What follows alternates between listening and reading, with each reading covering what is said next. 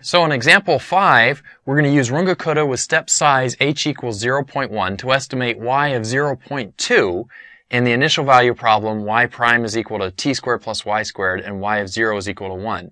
Now, I want you to remember this is the same initial value problem that we studied in example 4. So we're going to use our answer from example 4 to solve this. If you haven't just watched example 4, just go back and check that out and you'll see where we're getting our starting point for this example 5. So let me remind you of our Runge-Kutta equations. Tn plus 1 is equal to Tn plus h. Yn plus 1 is equal to Yn plus h times k1 plus k2 over 2. And my k1 is equal to f of Tn Yn. My k2 is equal to f of, this is where it gets complicated, Tn plus h and Yn plus h times k1. So we're going to run this algorithm for this initial value problem, but we already did the first step back in example 4. So let me go ahead and copy down the answers we had from example 4. I'm not going to calculate those from scratch. If you want to see where they came from, just go back and watch example 4. You'll see everything there. So what we had there is T1. We already figured it out back in example 4. T1 was 0.1, and our Y1, figured out last time, was 1.111. So we're going to use those to take this one more step. So our T2 is T1 plus h, so that's 0.2. 0.2. And now I'm going to find my K1 and K2. So K1 is f of Tn Yn, so that's 0.1 and 1.111. Now my f function is given by the differential equation right here, t squared plus y squared. That's f right there. And so this is 0.1 squared plus 1.111 squared. And I don't think I want to do that by hand. I'm just going to plug that into my calculator. So 0.1 squared plus 1.111 squared is 1.244321. 1.244321. I'll save that as a number in my calculator. K2 is f of Tn plus h, so 0.2. And now my Yn, that's Y1, so 1.111, plus h is 0.1 times K1, which is 1.244321. So this is f of 0.2, and I'm just going to do some calculations right there.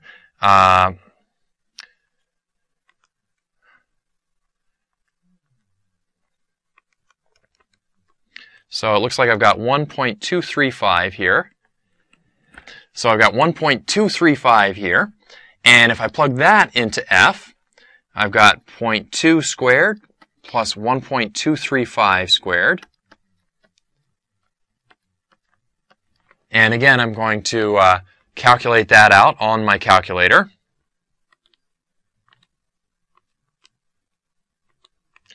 And I see I get 1.566. 1.566 for my K2. Now I'm ready to drop all those numbers into my formula for Yn plus 1. Find myself a Y2 is Y1 plus h times K1 plus K2 over 2. And so my Y1, where'd that go? That's 1.111. 111. Now my h is still 0.1, and my K1 is 1.244. My K2 is 1.566. Got all those numbers saved in my calculator now. And now I'm just going to simplify the decimals. I think I'm definitely going to do that on my calculator.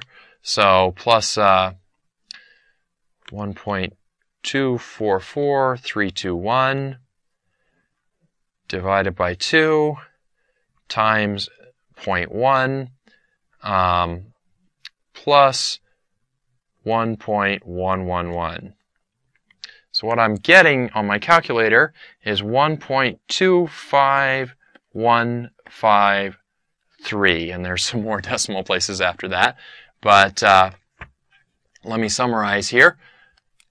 T2, Y2, according to what we just figured out, where's T2? T2 is right there, Y2 is right there. So T2 is 0.2, and Y2 is 1.25153, and that is my answer as my estimate for y of 0.2. And that's what we were being asked for in the problem. Check this back out. So that is, that means I'm done with the problem. But let me go ahead and go back and make sure that all the steps are totally clear there. We started out with the generic Runge-Kutta formulas, copied those down from the second slide of the lecture, Tn plus 1, Yn plus 1, and K1 and K2. A little bit complicated, but not too bad. And remember that this was the same differential equation that we had for example 4, and we already did the first step of Runge-Kutta in example 4.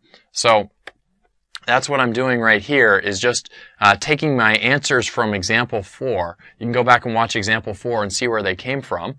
And then we're going to run with those answers and run Runge-Kutta one more step to get to 0.2. So T2 is just T1 plus H, that's our 0.2. And then I found K1 and K2 using these formulas here, K1 and K2.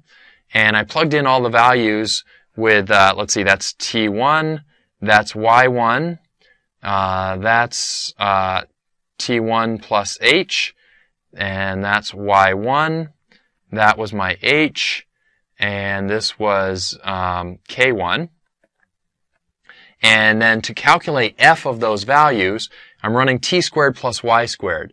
So that's why I'm doing 0.1 squared plus 1.111 squared. And here I'm doing 0.2 squared plus 1.235 squared. So I calculate out those decimals, and I get K1 and K2. And then I drop those in the formula for Y2. Drop those in right there. Multiplied by H is 0.1, and I still have my Y1. So there's Y1, there's H. Remember, I'm using this formula right here to figure out Y2.